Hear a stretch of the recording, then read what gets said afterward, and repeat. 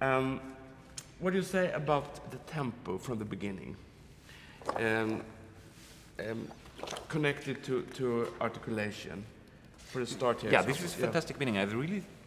I really think it should be in legato. As you said, the orchestra goes up to forte, and then the clarinet comes from really from nothing. But there will be some sound from this ending, bam, and then do you think it should be started in mezzo forte and then go down and then? Well, I had that idea, but I think what you want is that the clarinet should come out from the sound. From nothing. This time, yes.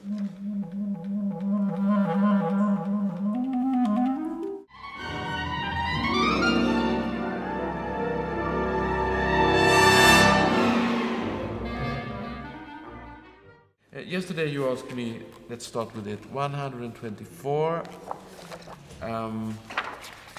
You mean this fortepiano? Yes, and I don't want fortepiano because you don't want? No, it's different dynamic there because it's a little bit different orchestration, and I need the force all the time.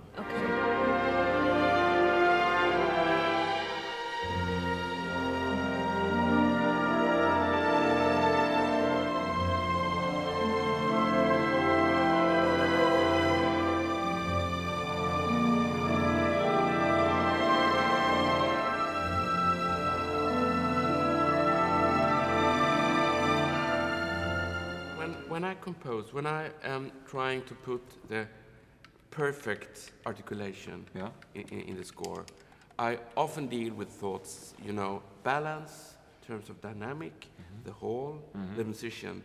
And I think the articulation is, for me, a sort of discussion with the soloist.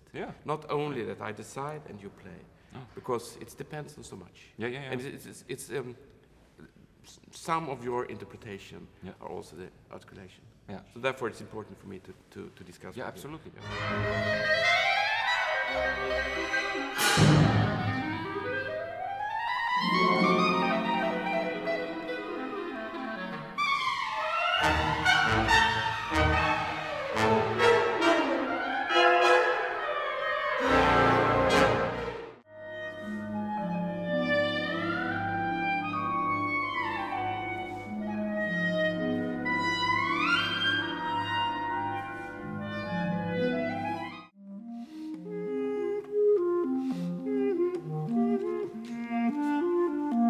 I haven't done these for a long time. This is just to illustrate some of the new techniques that we are using, or that Rolf is using in his new concerto. And this is an example of how you can collaborate as a composer, musician, I would say.